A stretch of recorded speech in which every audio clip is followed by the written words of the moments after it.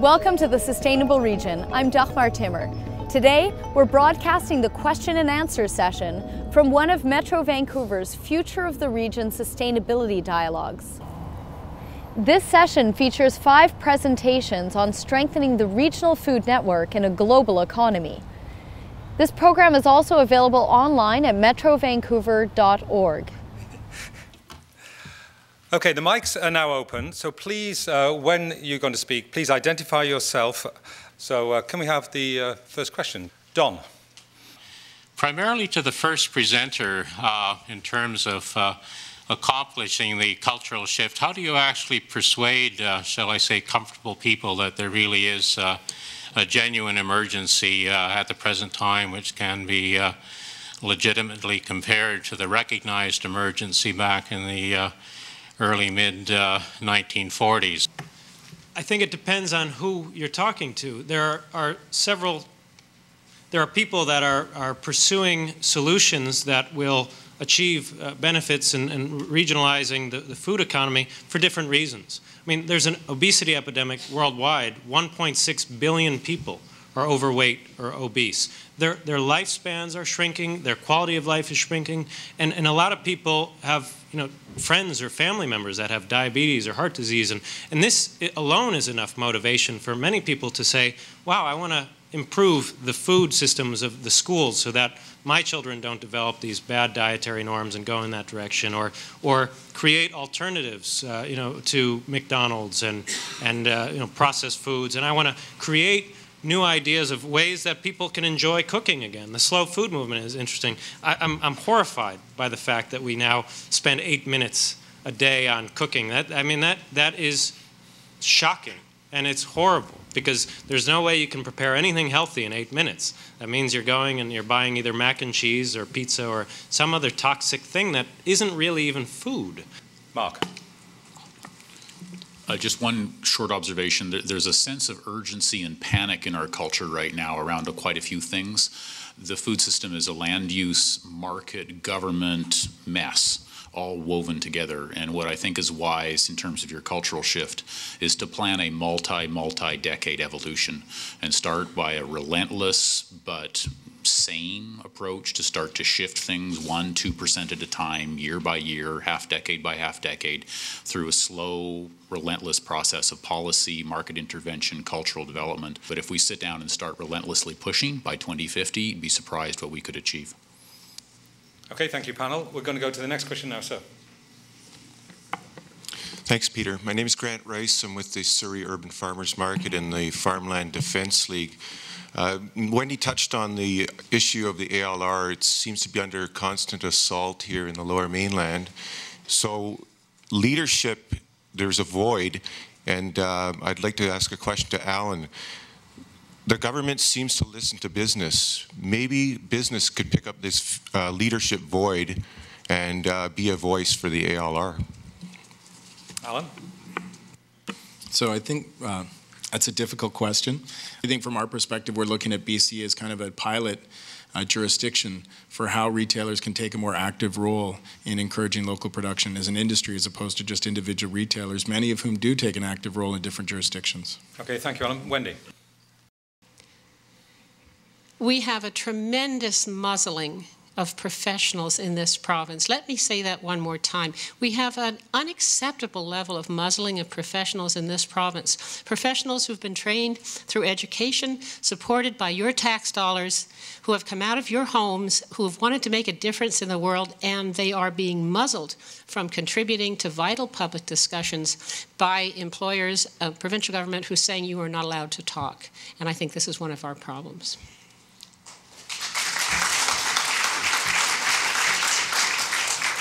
Very much. We're going to go to the next question. The lady standing at the mic. Okay. Ellen Liberman. Somebody has to go first. I think it's incumbent on government and business to accept short-term pain for long-term gain. Too many grocers, when I challenge them about waste in packaging, composting, the types of foods they offer, tell me, well, that's not what our consumers ask for. grocers and marketers have a huge opportunity to teach consumers what they need. So one question is, to what extent will grocers pick up that gauntlet? I think you have to remember packaging does play a role in terms of food safety.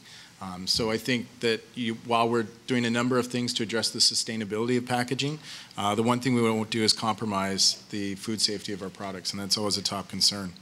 And an example I use often is the plastic wrap on a cucumber. On average, that preserves the product for an extra 4 days.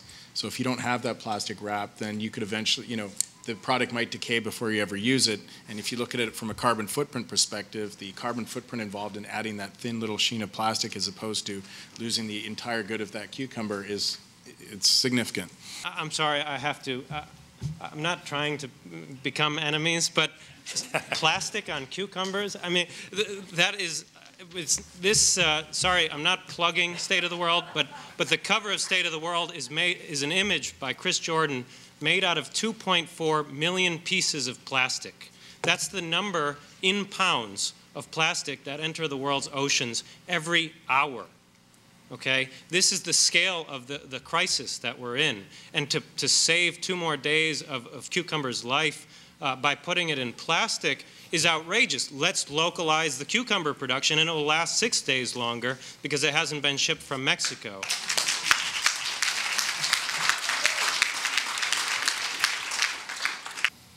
Hi, Vanessa Timmer from One Earth. Mark, you were saying that the regional food system really, it's a marathon, and that we're going to be, slow and steady until 2050.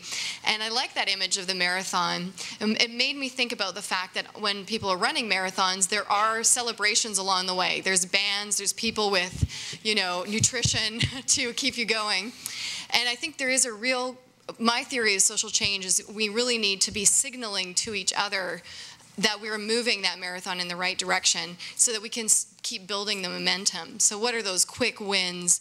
What are the ways we can celebrate that we're moving in the right direction, that there are seeds being planted? So I think as well as thinking about that longer term, how do we get those quick wins along the way? Okay, thanks, Vanessa. So I think you're online first, Mark. Direct question there. What are the quick wins? How can we reward ourselves on this journey? And it's been explained, 2050, decades. Your ideas? Yeah, it's good. In order to identify what a win is, we'll need to set some targets for performance that we can achieve. So when we've agreed, when the numbers show in 10 years we've shifted the local food budget 5% to locally produced food, and someone, let's say like Eric's group or someone else's group is reporting on it, or yours, that's exciting. We can have a party around that. Okay, thank you, Mark. So, Natalie, I'm a student at Simon Fraser University, and I want to pick up on the earlier discussion about food security. We are not all equally food insecure. If we say our we is Metro Vancouver, a regional government that doesn't have an explicit mandate for justice or for food, officially, if we choose that as our we, what can Metro Vancouver be doing to try and create not only a sustainable but also a just regional food economy? Mark, would you like to kick off that one? It's a great question. Each agency needs to work with the tools and jurisdictions they have, and no single one. It's the coolest thing about a capitalist society and the most scary when we are staring sustainability challenges in the face is that nobody's actually in charge. Each government has a little bit of control of a few things and a lot to lose by doing, by making change. I think what Metro is doing right here is one of the most powerful and underused tools local government has, which is the role of a convener. Because under their flag, it's an important discussion because they are government, and enough governments don't either have the capacity or inclination to do that. This is a very powerful role for a regional government that doesn't have a lot of heavy hammers to get all of us building synapses and connections between each other. So I think it's a combination of using their tools for water, wastewater, land use, transportation systems to make sure the region supports a food system, but also to be this educator. Okay, Wendy. And I think also local governments have a tremendous ability to sort of go viral with these concepts across other local governments when they get together through the UBCM and the federal equivalent. And the ability of local governments to pass things like local food charters and talk about food democracy, which is what the last several questions have been about, I think is a very potent avenue for change, because when this gets adopted by municipalities across the province, all of a sudden it becomes very, very difficult for higher levels of government to ignore. Okay, thank you, panel. Huge question, of course, food security and social justice put together there. Thank you very much for the question. Hi, my name's Jody Peters, and I'm a permaculture design consultant as well, working on a project with the Environmental Youth Alliance called the Backyard Bounty Collective. My question to the panel, I'm not sure who is in a good position to answer this, is what sort of, on a global level, is a livable amount of one's income to spend on food? So, like, that kind of addresses it across. Doesn't matter how much you make, but what percentage of your income is reasonable to expect to spend on food in a sustainable food system? I think that, I mean, that question is one of choice in a lot of cases. If you have the money, it's your choice. But if you look at what we spend in North America, 7 to 11% of our disposable income on food. If you go to Europe, it ranges between 18 and 22%. If you go to India and more third world countries, it's 50 to 60% of their disposable income goes to sustain their life. That's not a choice. That's what they have to do. So those aren't choices that they make in those countries. That's what it is. I think that quickly to get to a different place where we look at food differently is we relate it to different things. We relate it to our health.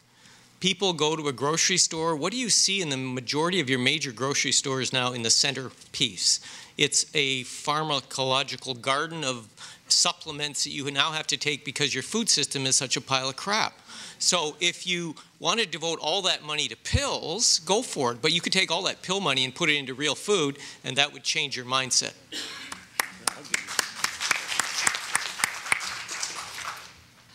I think it's really a question of how many hours should we have to work a month to be able to put food on the table rather than percentage of income, because it's a little bit less discretionary and more about the value of our work. Yeah, James Andrew, in from Langley. I guess I've got an interest in touching on food safety again, because I think sometimes the drive for perfect food safety sets up barriers to some of the things we're trying to accomplish. And I was hoping, like, with these people in the room, I'm just curious, by a show of hands, how many people feel the food system is safe enough for them today, if anybody. I do. But there's a lot of people that don't, so I'm just wondering if, in terms of prioritizing how to look at food safety and local food, if the panel has any priorities about what needs to be addressed. You mentioned small-scale processing as being hard to set up. So that's my curiosity there. Okay, thanks. Alan, on the food safety side, you've been sitting back, Alan. I've noticed this, so I'm just bringing you forward. I don't know if there's much I can add. Like, I understand the concern. You know, I think from our perspective, food safety is the top priority. Obviously, the federal government weighs in with some pretty strict regulations, you know, and we adhere to those. In terms of its impact on small-scale processors, I understand the difficulties, but I don't know from our perspective that there's much we can offer in terms of a solution. From our perspective, we're just trying to keep up and deal with the food safety issues that we have on a daily basis, and they're getting more complex all the time. If you concentrate on food safety to the level that we are concentrating on food safety right now, you will eliminate local food production. And that's what the scary part, and I see Herb nodding there, with the whole meat issue, is that if we centralize based on the fact that we have meat issues in these massive plants where a hamburger consists of 1,000 pieces of different cows in your hamburger that you're eating, and you take that system and you try to put it onto an abattoir that is slaughtering 3 animals a week, the abattoir is out of business. So I think we need food safety, yes, but we need it to fit the system. We can't take these huge plants that need a certain level of food safety and transfer that system onto our local food economy, or we don't have one. Okay, thank you very much. Thank you. Yes, my name is Francesca Gesualdi. I'm with a social enterprise called Food Wisdom, along with my sister, the chef here. We deliver food literacy programs to youth in inner city high schools, and I feel very, very privileged to be doing that kind of work. It's very rewarding, actually. And I wanted to make a couple comments. First of all, about the 8-minute cooking time. Kids love to cook. Once we get into a classroom and get them rattling them pots and pans, there's no way we can get rid of them in 8 minutes. I mean, they just, so there's hope. I'm actually speaking because I wanted to raise a conscientious objection to the characterization of hunger as a niche problem. Something that happens sort of just randomly, naturally occurs, and we can't control it. It's a very complex problem.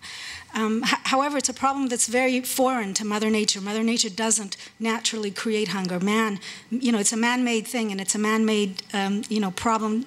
All of us are responsible for eradicating it, and I'd like to see it on the agenda more visibly, because otherwise it's kind of, pushed under the rug. I just, again, not to pick on Mark, but sometimes I'm ashamed to live in BC. We have the highest child hunger and child poverty rate in the country. I'd like to eradicate hunger, please. Thank you. Well, now you've picked on Mark. I'm going to have to ask Mark to reply, even though we're not in a debate, it's a dialogue. No, not picking on me at all. It's a great point to raise, and we probably actually agree. I probably didn't frame my comment very well. From years in city planning, trying to find solutions and working on the edges of social planning and working kind of on the edges of the downtown east side in some cases, the solutions were always very complex, and that's what I was trying to get at, is that it's not a mass group that we can just do one thing and it'll solve the problem. The hunger is it's a symptom of a much deeper challenge. In order to learn what to do in a kitchen, you actually have to have someone like yourself, if you didn't get it at home. Someone has to show you what to do in the kitchen. And in a time before mass amounts of fast food, our mothers, fathers, grandmothers taught us this. Maybe our schools taught us that. If those things fail, we don't have that learning process. And so there's a lot of human emotional investment, and that's a relationship oriented. And when I meant niche, I don't mean as in only a few people are hungry. What I meant is the solutions require a lot of one-on-one, and that I guess in a technical term is like a niche. There's certain people who will respond to certain things, and others need other types of help, and that's how we're going to have to be able to get through this. Not to say there aren't other general policy directions we can take. There of course are, that we can tilt the playing field a little better. But the answer to hunger is actually going to be, I think, in a whole lot of relationships and a lot of people like yourselves committing a lot of emotional time to engaging that problem on a one-on-one basis. Okay, thank you very much, Mark. A quick one, Wendy, before we go to the next question.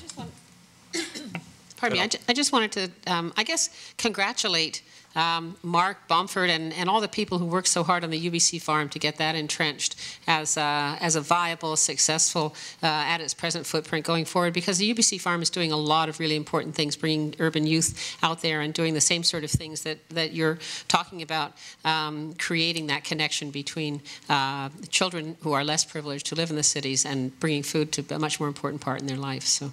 Okay, thank you, Wendy. The lady in blue. Good afternoon. My name is Diane Ramage. I'm with the Pacific Salmon Foundation. I'd like to talk about wild food for a moment. As we go towards close utilization of land to make sure that we have agriculture areas, that homes have victory gardens, where we call them, I'm a third-generation victory garden owner, and how are we going to accommodate the production of wild food, salmon being one of them? People forget that more than 10 million salmon came back to the regional living area, to the Metro Vancouver area last year alone. Now, we hear about the sockeye crisis, but no one's talking about the abundance of pink salmon that provides protein and nutrients, as well as being a keystone species and an ecosystem indicator to the public. This is food in the commons that is readily available, that is wonderful. And as we start to farm every inch to be able to accommodate these other things. And I heard Wendy say that water should be reserved for agriculture.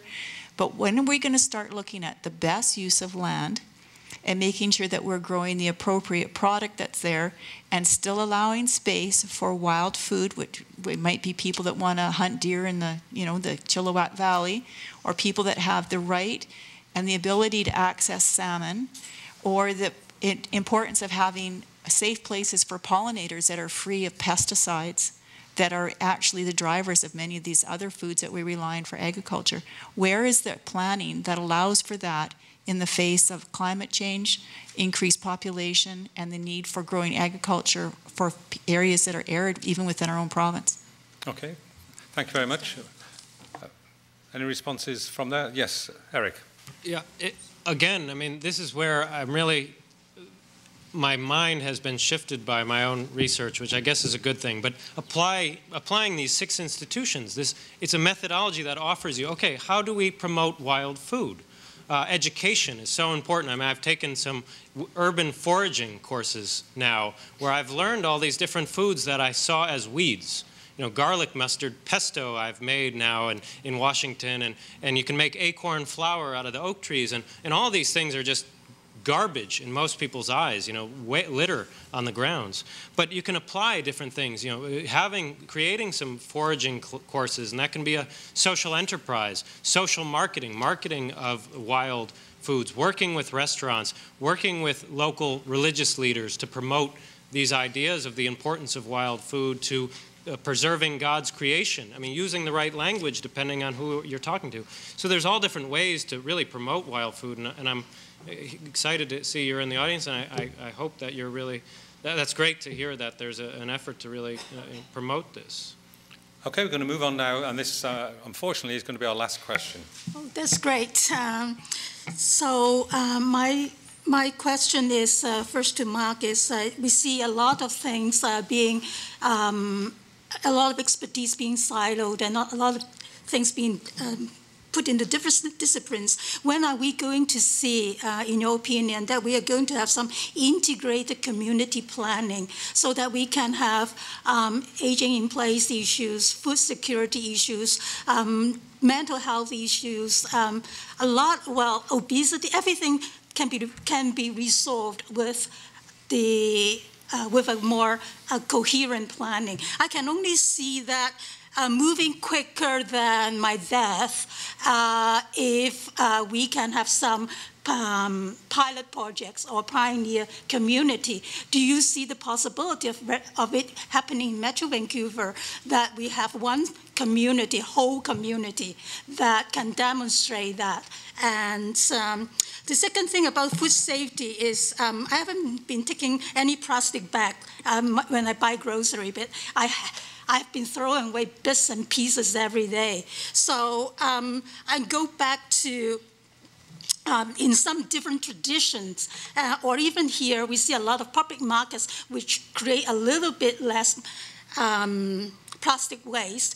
Will we be able to see 2 different modes of food safety? One is making sure that the large grocery retailer, who they don't have personal attention to the piece of good put on the shelf, they are subjected to one standard, whereas the people who take care of the produce that they sell directly to their clients that they meet every day, they are subjected to a different standard, which is probably monitored by the credit of their performance by inspector.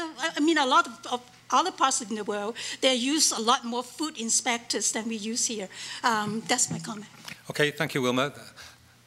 Mark, that was very much addressed to you. The integrated community plan, the all-encompassing integrated community plan. Thank you. It's a marvelous question to sort of end the discussion on, because food, again, has not been on a lot of the planning horizons for the last several decades, and now it is.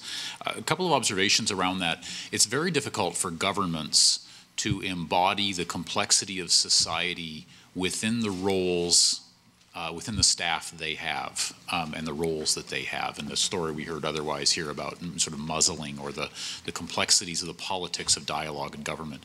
The way that we've seen in all the communities we've worked in that this happens best is with the community advisory groups.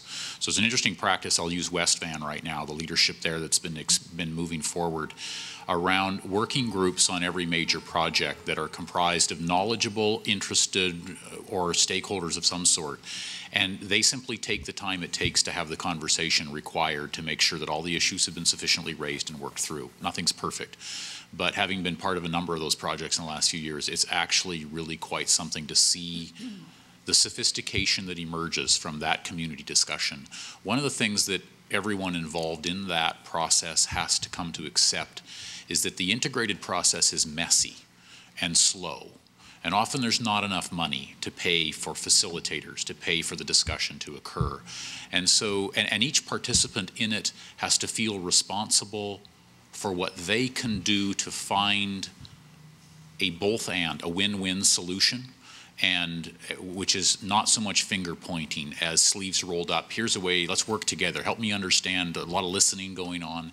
And it's a new way of governance, and I think if we look ahead, we're going to find that, to your point, the pendulum of governance at local levels is shifting away from, at one time, governments did very little, and then it swung to where governments, we expected an enormous amount from them and paid large taxes for it. And now we're not so much swinging back as swinging to a different place where governments attempt to coordinate all of these different voices to find a solution for their community that works forward. It never works easily. It's always a messy, complex process. But I think if we look 30, 40 years ahead, your point about it needing to be integrated is absolutely necessary. And we also can't afford to pay other people to do all of that. So it's going to call forth a new citizenship, a new responsibility, a new volunteerism amongst us all to engage those conversations proactively in a solutions-oriented way. If we can do that, I think we're going to find local culture and local identity and better solutions emerging.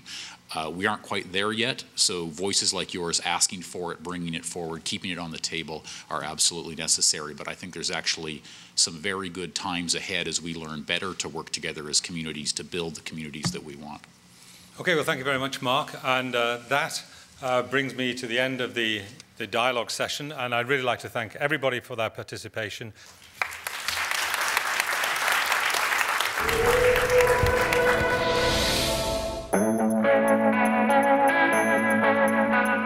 That was the Q&A for Strengthening the Regional Food Network, one of a series of dialogues presented by Metro Vancouver. You can download the original dialogue from Metro Vancouver's website. Email us your comments regarding this topic at sustainableregion@metrovancouver.org or call 604-436-6794. Thanks for watching The Sustainable Region.